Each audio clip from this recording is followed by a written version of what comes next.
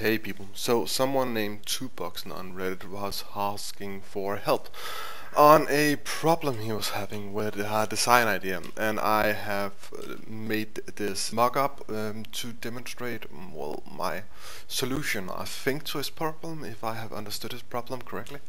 Basically what he wants to do, he wants to have a ship with engine pods on the side where he can take off and then let them fold down to a horizontal position so he can use them for forward flight. A VTOL kind of deal.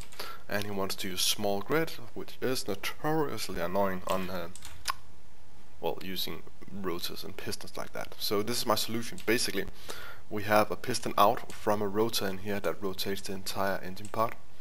Then we have that going up to a piston pointing the other way. Now the reason for that is that this piston isn't exactly 2 blocks long. We have the little thing on the tip there.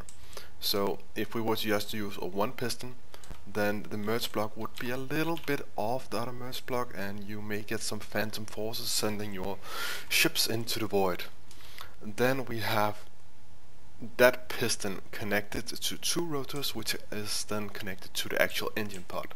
This is again to compensate for the aforementioned offset, in this case caused by the rotor in here, so they compensate each other, making this flush with the ship.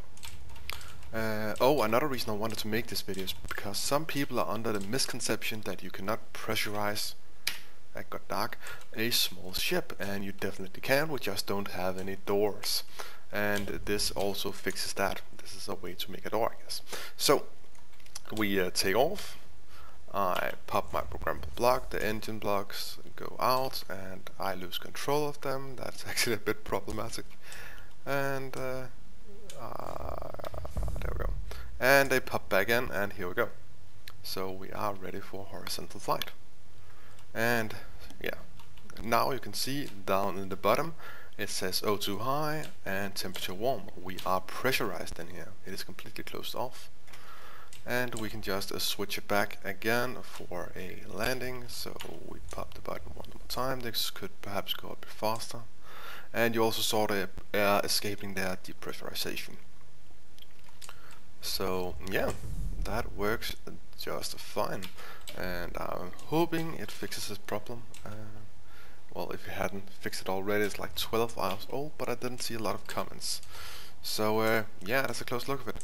I'm gonna pop a link to a workshop blueprint of this in the comments below. As I said, it's a mock-up, it's not really that practical, I guess, but if you want it, it's yours. Just keep in mind it uses pistons and rotors, so you cannot weld this with a projector. Anyhow, that is all. I hope this works for you, Tuboxen. Thank you for watching, and see ya.